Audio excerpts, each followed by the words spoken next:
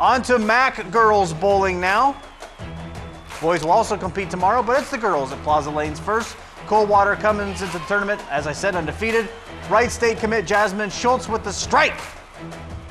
Then Coldwater's Julie Bertke. She knocks all 10 pins down. She finished first for Coldwater in round 1. Now action from Fort Recovery. Megan Kanapke.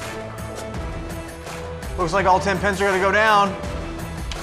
I knew it. It was right here on the page in front of me. Top bowler for Fort Recovery was Kanapke. Now to Versailles, Danielle Francis picks up the spare and has the big smile after picking that one up. You pick up spare, you got to feel pretty good. She was the top bowler for Versailles. Then Marion Locals, Melanie Gaggle with the strike.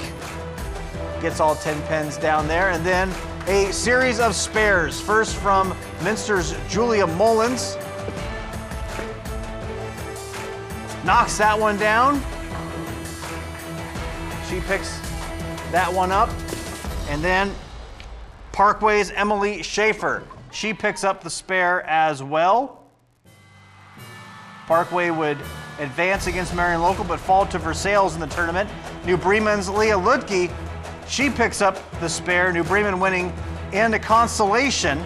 Coldwater and Versailles currently battling for first place. We don't have a final on that one, but when we do, we will pass it along here on the Sports Report.